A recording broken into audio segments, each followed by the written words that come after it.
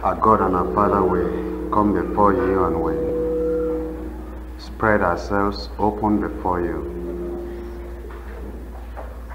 You are the author of the Bible, as well as the author of life. We know it is not how much we profess we believe in Christ that matters, but how much of the Bible we truly believe and we truly live by. And so, Lord, we're praying and asking you that you will lead us individually. Amen. So that when the time comes to test our attitude, our motive, our intentions, will not be found wanting in Jesus' name. Speak to us this morning again. Amen. In Jesus' name we pray. Amen.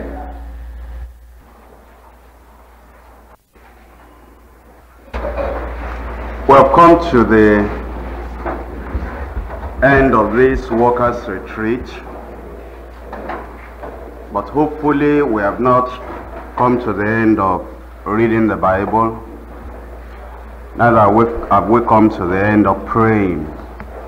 Neither have we come to the end of obeying the Lord.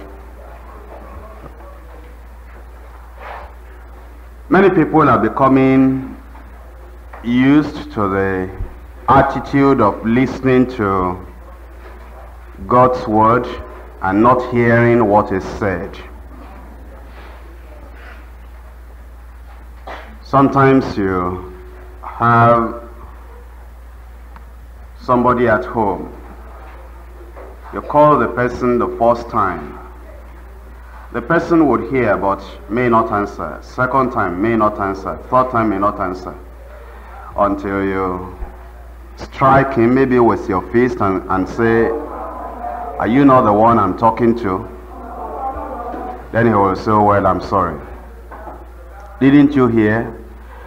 "Well, I heard, but I don't know why I don't normally answer the first time I'm talked to." And many so-called Christians are like that.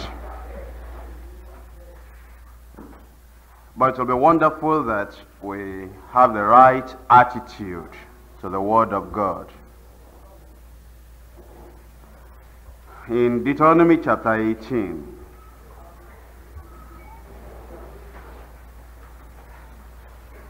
by the way, I'm talking on the Christian in the world. Deuteronomy chapter 18, verse 9. When thou art come into the land which the Lord thy God giveth thee, thou shalt not learn to do after the abominations of those nations. That is saying that when you come out of Egypt, you go through the wilderness, you pass through Jordan, you step your feet on the land of promise, and you abide or live in that land of promise. There will be many other people you will see around the land of promise or within the land of promise, not yet possessed, and you'll be so close to them, you will see them, you will know them.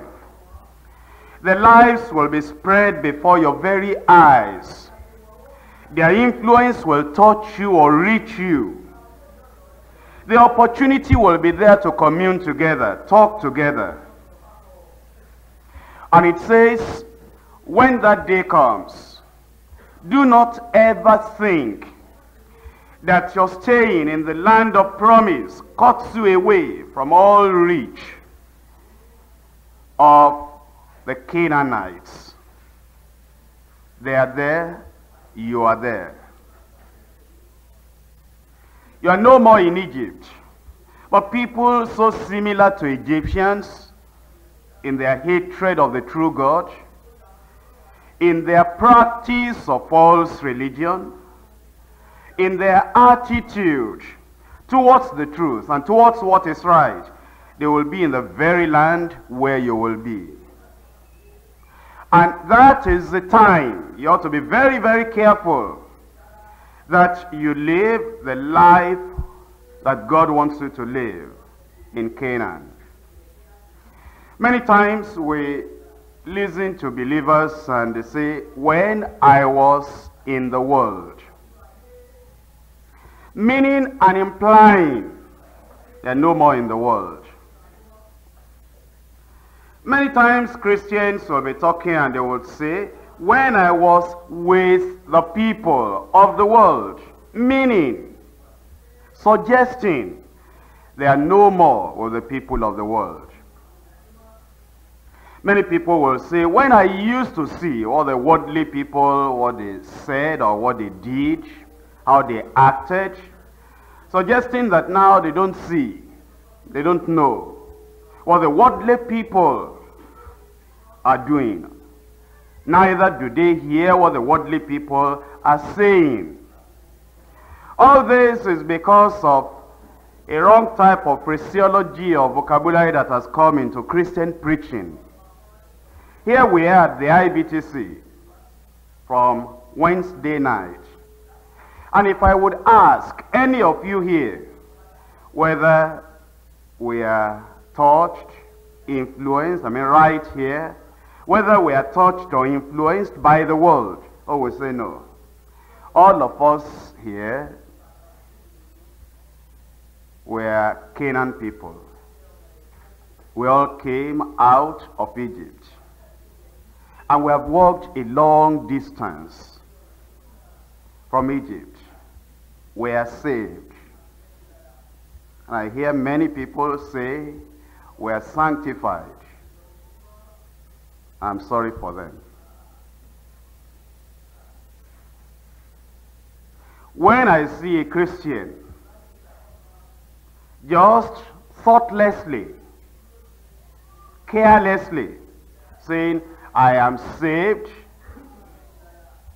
and then joins that and says, thank God, I'm sanctified, I dress back a little to look at him. The thing, because we have attended Deeper Life Retreat, and there is a one message, single message on sanctification.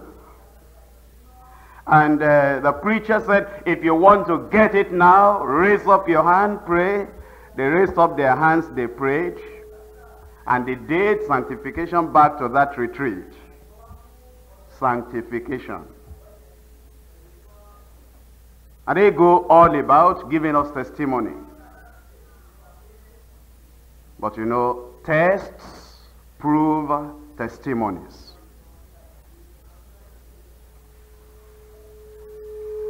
Before you very quickly, unknowingly, ignorantly, just talk carelessly, I'm sanctified, I just like to remind you that God called Abraham and he came out of his place. And the Lord started sharing many things with him. He called him at the age of 75. Do you know? At the age of 99, 24 years after, God called Abraham and said, Abraham, walk before me and be thou perfect. Which means, was calling him to sanctification after 24 years. So don't just, very carelessly, I'm sanctified. It's more than that. Read your Bible again. It's more than that.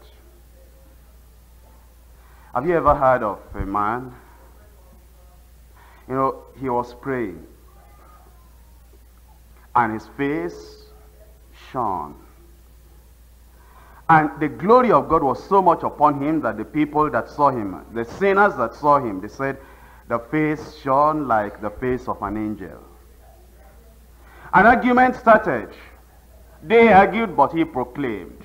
Because A sanctified vessel doesn't argue. He proclaims the truth.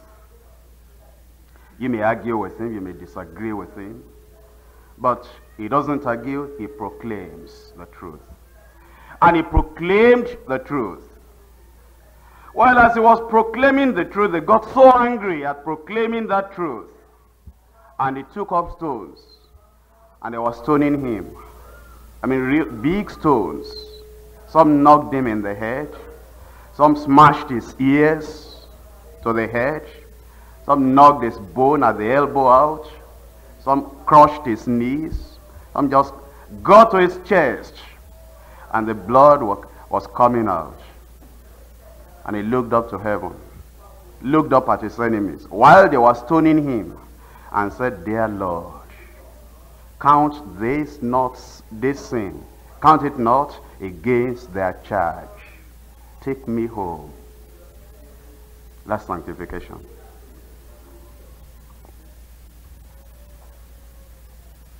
They abuse you, ordinary abuse, you can't take it. You come here to tell us you are sanctified. A little correction, you can't take it. You come to tell us that you are sanctified. Persecution, you can't stand. Throwing stones at you has not happened. Driving you out of the house, locking you out of the door for you to be eaten, not by mosquito but by lion, has not happened. And you fume and jump, scream, run away from God, run away from the Bible. I was sanctified before. I was sanctified 1 month ago, but somebody did something that made me lose it. You think that's when it's easy to lose like that? Sanctification. Got it January, lost it in February. And I got it at the workers' retreat. Yes, I got it. Which workers' retreat? Where did you have the time to pray to get sanctified? That you got sanctification at workers' retreat? Is it not this workers' retreat where we preach, you eat, you bath, you talk? This the place you got sanctified? It will be tested back at home. They will throw not stones, ordinary words, ordinary, that has no value. They throw it at you. And you will understand what I'm saying. Your wife will just burn your clothes while ironing it. Just to test that thing you said you've got. The car will splash dirty water upon your clothes. Just to test that fake thing that deeper life people are carrying about. And the people of the world, they will push you. If they have not been pushing you, I'm praying they will push you and knock you, ridicule you, just make jest of you, and really squeeze you. If they have not been doing that, you have not got any test to know whether what you've got is genuine or not. People will deliberately make you angry if they have not been doing that. May God allow them to do it. Amen. So that all the fake, all the mask that we're putting on, called sanctification, all the marks will be thrown away into the gutter. And then your face will be clearly seen.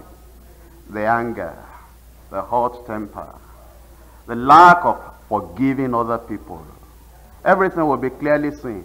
Then you'll be able to run back to Calvary saying, God, I thought I had something. The test has proved my testimony.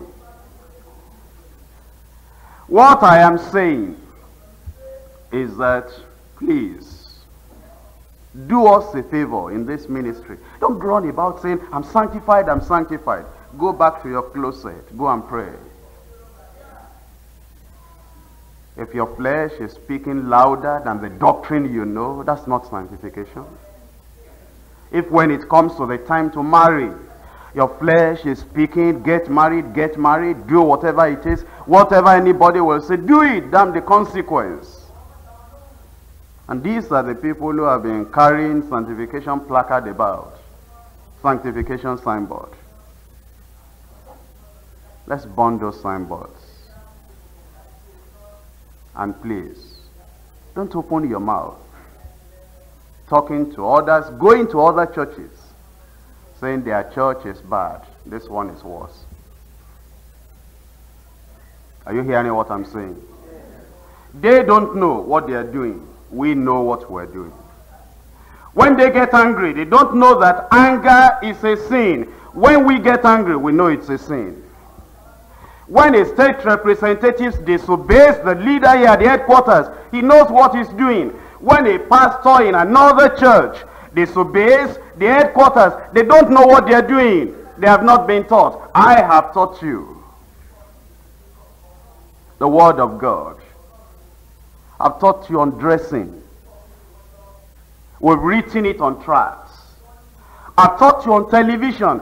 We've spoken it almost in every place we've preached. We have talked about the difference between light and darkness. The difference and the wide gap between the Christian and the people of the world. If you do anything against it, you know what you are doing. Those people of the world, they know nothing. So don't point accusing fingers to churches outside that they are bad. They are in darkness, they don't know anything. Anything they do, that's the best they know. Their preachers don't preach the Bible. They come to tell stories. We don't tell stories here. And so, let's shut up if you have been saying that church is bad, that church is bad. Just shut up. Which one is good? Point to it. The one that is good. Where all the people keep to this Bible. This word of God, where their hearts are tender, and when the word of God comes out, they tremble and shake, where they are living like the New Testament church. That's the church I'm talking about. If this church is not like that, shut up about condemning other churches. Purify this one. Make this one what it ought to be. And it will not be what it ought to be if you are not what you ought to be. Now, God told these children of Israel, as you go to Canaan, the Canaanites are right there. And as we talk about the world, understand that you feel that the world is out there. My Bible says the world is out there and the world is in here. Wheat and tares in the church. The tares are the world in the church. They are here. Judas Iscariot in the midst of the disciples, the world in the church.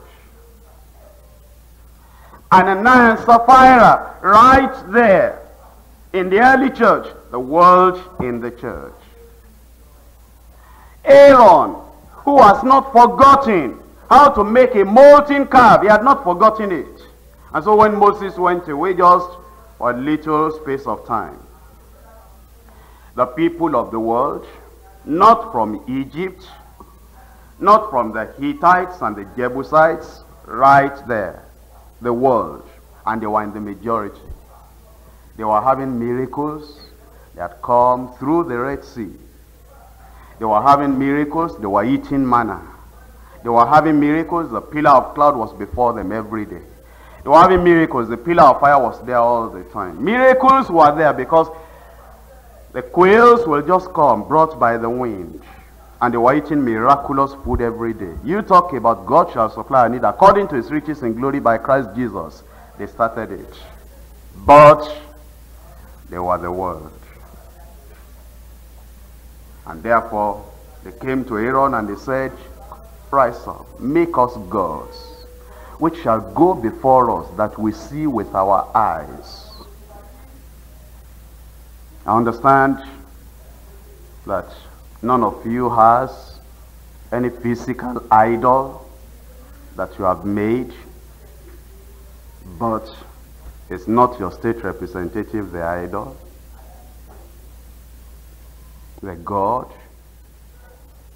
And when your God, I told you before, I'm saying it again because you've not got it. When your God is not around, are you not relaxed? Tell lies, jest,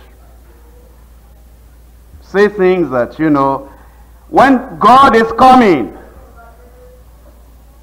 and you see an action of somebody who has seen his God, then you see him, then you look at that direction, you see your God also. You say, I'm sorry, if God is around, behave right. You don't have God, the God of heaven. You are not Christians. You are just hypocrites. When you hear the word of God, if it's a state representative that is preaching it, you sit up. You sit up when he shouts. I watch the reactions of people. You know, if I come here this morning and I said, let's open the Bible, and I read Deuteronomy 18 very quietly, pass my comments very quietly, you don't take the word of God serious because, you know, I said it quietly. But if I shout, if I'm firm, if I say, if you do this, we discipline you, aha, God has taught. They sit up. Those are not people going to heaven. Only when you hear a shout can you obey the word of God. When we read it quietly to you, you cannot obey. Until you see us discipline another person and you're asking questions. We didn't see brother so and so. We didn't see brother so and so. What happened? Don't you know he was... Why did they discipline him? Because of lace. Is that so? I will not get into discipline. Then immediately you begin to obey. That's Christianity. Why did they discipline brother so and so? Because of his marriage. Did you not hear? What did he do? He went to tell that sister, you know what this deeper life, you know what they teach, you know what they say, and if you are going to be in this deeper life, that's why the discipline, if you want to go to next workers retreat, if they know, if you don't go and tell that sister, if they ask you, you tell them, we didn't talk, Abi, did we talk? Please turn the cassette over. Is it not that I just said you should be praying? But if you tell them and they drive me away and I go to hell, I'm on your neck, no, I will not talk. Is that not your Christianity? And you people are making noise about sanctification. Please, shut up. Don't talk about sanctification. Go on your knees and read this Bible. You preach the word of God. I come here. I preach the word of God. And then you stay in your hostel there. That thing did bro preach. Who do you think I am? I'm speaking the word of God, and then you go over there and you say, that thing that bro said, do you agree? Who are you that you don't agree? Or because I don't come here to tell you I'm a prophet of God. Who is a prophet of God? Declaring the words of God. I come here and I declare to you the word of God, that without holiness no man shall see the Lord. And you ask another person, do you agree? And because you have studied mathematics or chemistry in your, what they call university, who taught you? That because you are, maybe you are an engineer, or because you are mending road for Nigeria, because of that I preach the word of God to you, and you're asking another person, do you agree with that one? You don't agree with the word of God? I fear you. If I sit in the congregation and a state representative is preaching the word of God, I bow my heart. Because at that time, that is the prophet of God bringing the word to us as a nation that is different, a peculiar people, royal priesthood. And I will take the word of God as if it's just a small thing. And I say, well, I don't agree with that one. Why are you here if you don't agree with the word of God? Why don't you sit at home? Are you the tire in the church? Or do you want to be the wheat? The world is right here, that's what I'm telling you. And when it says, when thou art come into the land, which the Lord thy God giveth thee, thou shalt not learn. If you see anybody, my sisters, if you're a real, genuine sister, understand, if the rapture happens right now, I'm sure you don't think that because rapture happens on the day of workers' retreat, that therefore everybody at workers' retreat will go. No, sir. We will go. I know about myself. Because I'm checking up every day. Before I sleep, I check up. Anybody I didn't forgive? Anybody I have animosity against? Anything that has cropped up during the day? Because it can come in the night before you wake up in the morning. And you wake up in the morning, there is trouble. Just a few Saturdays ago, a brother here in Lagos was talking with his wife right in the room like this. And as he was talking to the wife in the room, then he went out. And there's only one gate in that place. If the wife comes out, he will see the wife. Just spending about 5 minutes right there at the gate. Then he came in to the room, said, so and so, where are you? Did not find the wife. Looked under the bed, looked at the toilet, looked at the kitchen, asked everybody in the house, didn't see her. He said, what happened? Because if he passed through that gate, if she passed through the gate, he will see her. And then ran to me. Before that, he was crying. He thought rapture had happened. He saw me and said, this is what happened. Maybe it's rapture. I said, it's not rapture. I'm still here.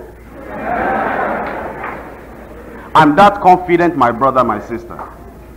I told him it couldn't be rapture. Because you see me here, rapture has not happened. Can you say that? If somebody comes to you and says rapture has happened, without knowing anything, and it was a mystery to him and to us, because he didn't know the wife. At that time, we didn't know what really happened.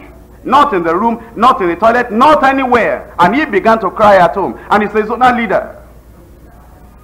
And came and I said, brother, it cannot be rapture. I'm here, rapture has not taken place. You check up every night to know that there is no skeleton in your cupboard. That the world does not come in very slowly, secretly. The world does not come into your heart, into your life. And that all the examples you see, you're in the hostel, you see another so-called deeper life sister is, doing whatever she likes to do, gossiping and doing things that are not right according to the word of God. If you want to make heaven, you just leave her alone. That's the world. And the Lord is saying, when you see the world like that, keep on to the word of God. And as a brother, you see another one, you get to their houses and they do whatever they like with women. Please, just stay clear from them. They may be deeper life. I mean, when the rapture happens, in every location of deeper life, some people will remain. I can tell you that. Not everybody is saved. Not everybody is born again. There are the workers who will be left behind. When the rapture takes place, I know it. In fact, I will not be surprised if the rapture takes place and as a state representative that is still reading Bible, finding someone to preach, and the church has gone. Because God is no respecter of persons. He sees sin in any form, any shape, anywhere. He stands clear and tells you, thus saith the Lord. And at that time, when the deeper life people are all here, no, not all of them, when some of them are here, and the workers, and are now going back to their outlines, let's see what the Bible said on Revelation. Is there a second chance? And they'll be looking for the state representative that remains. They'll be going to him. He will become the general superintendent. Everybody will be, they'll say, you are close to bro before he went away. Now be our leader. Still there a second chance? Can we all come from Kano, from Sokoto, and then just come to a particular place so that when the tribulation will catch us, you'll be encouraging us, because our state representative is gone, but you are here, you can help us. Because you know, God is God. And if you are a Christian, remember you are in the world here. You are in the world. If your clothes is not clean, your thoughts are not clean, your life is not clean, even though you say you've thrown away television, you are repairing television. All the time, even though you are not wearing the clothes that are bad, you are discussing it. That this word of God, this one is too tough. You are not wearing it physically, but it's a discussion every time. You don't agree with the marriage. You don't agree with the holiness. You don't agree there should be no gossiping. You don't agree that we should live a holy life. But you are a worker.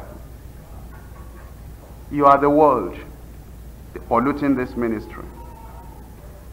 And there are some people that you are never able to pin them down.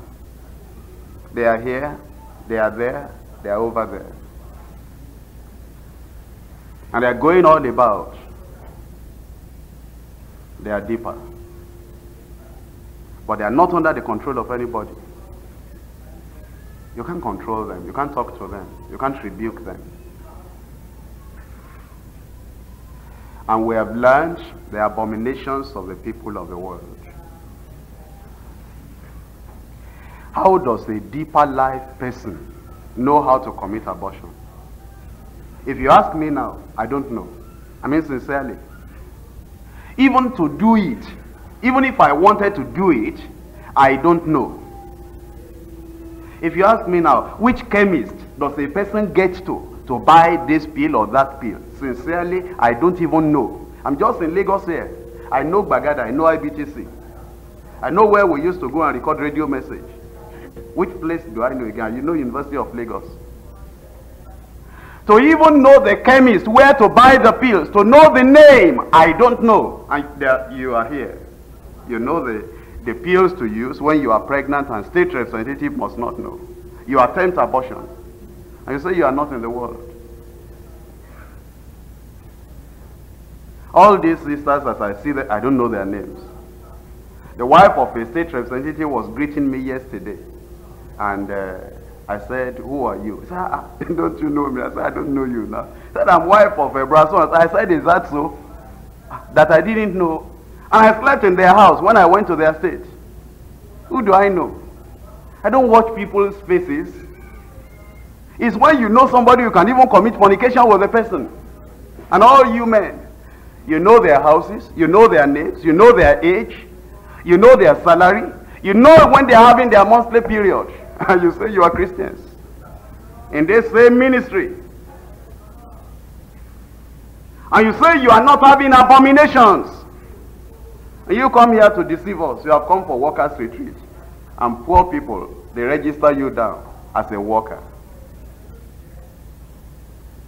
Here the word of God says, when you come into that land, you come into this ministry, don't run after the abominations of all these other people who are incorrigible.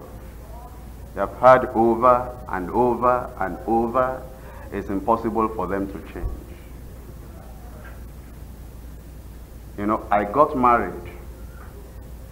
Some of you heard at that time. If you were not here, ask the people who are here.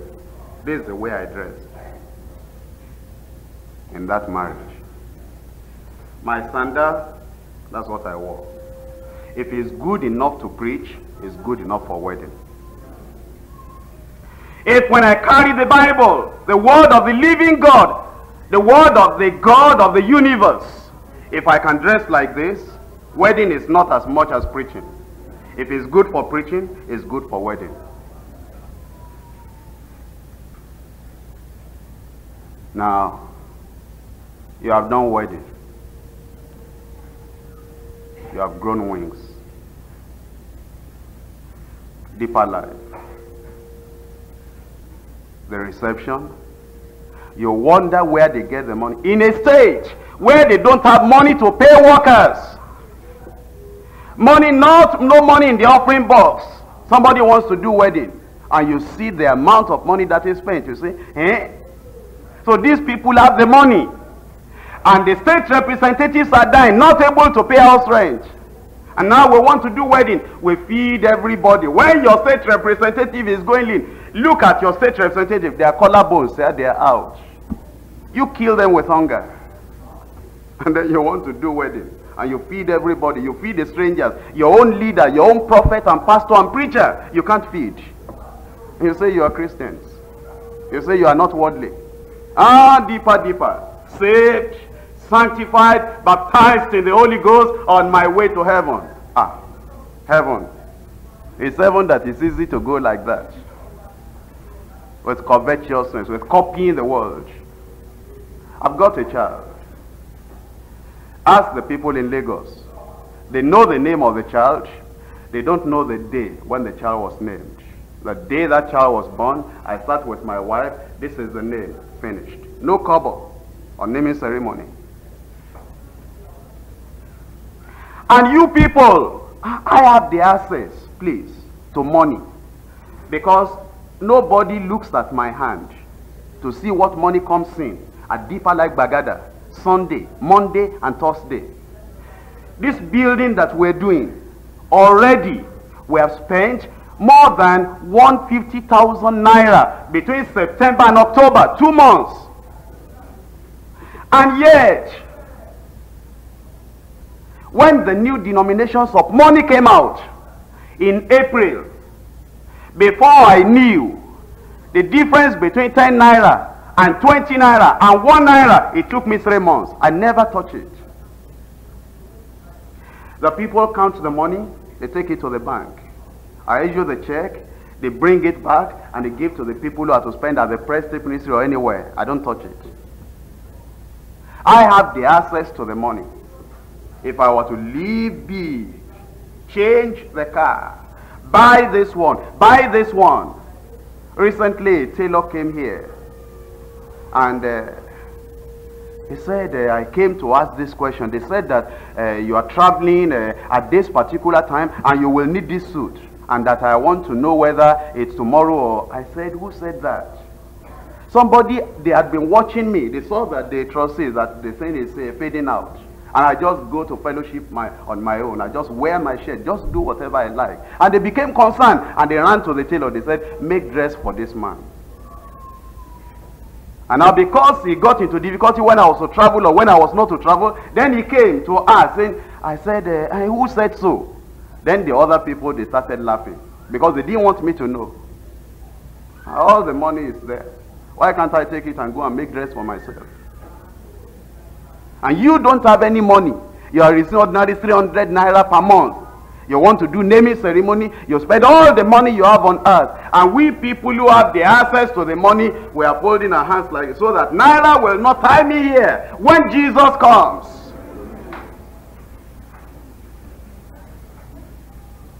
I have the liberty to call any sister, say, come to my house, come and do this. You ask them in Lagos, they're almost, they're going to 20,000. Ask them who knows my house. They want to see me, meet me at the center. My house is not a restaurant or hotel for ladies to be coming and coming and coming. I don't want them to send me to hell. I remember Samson. That's what we're saying. That when you are in a place like this, where the word of God is preached in its truth and entirety, and you see the good example of those who are living by that word, stand by that word. Stand by that word. And it says here, when thou art come into the land. Are you not in the land already? Which other church do you want? What else will any other church teach you? You are in the land of promise already. The salvation is there, preached. Sanctification is preached. The power of the Holy Ghost is preached. Healing is preached. Deliverance is preached. The rapture is preached.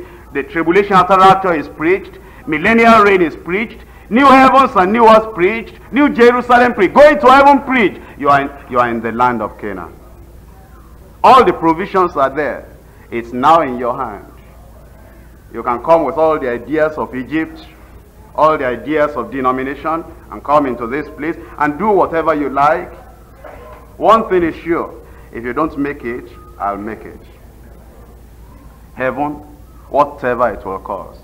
If it costs me walking on my feet, it's only, how many years? I'm already more than 43. How many years remain out of 70? Less than 30, if Jesus tarries. If it takes me to drink Gary from now till Jesus comes, I'll do it. Because eternity is longer than 70 years. If it takes me to close my eyes as I'm walking so as not to see a lady, I will do it. I will sacrifice anything to get to heaven. If it takes me not to touch money or even clothes, if it takes me just to stand, no friend, no neighbor, nobody, because all friends have gone into the world, I will stand alone if I have to make that heaven. Alone. If it takes me just for people to say, brother, this is too much, I want to go and have a ministry apart. If it takes me just to have a few people, I'm not looking for, the crowd is there, but I'm not looking at the crowd, I'm looking at Jesus Christ, the author and the finisher of my faith. So that day, when he comes, those of you make it, you'll see me and you'll say, thank God this brother, he made it. Because that's my determination. In the night, in the morning, in the day, that when that rapture happens, I'm going to make it. And I know God, because he knows that every way, I'm looking at it, every way, that not a little hindrance of the drop of water will hinder me from making that place. I don't know your decision. You can rise up and tell the Lord, if you want to make it, you have to screw up. And you have to really tell the Lord, the world is not going to affect you.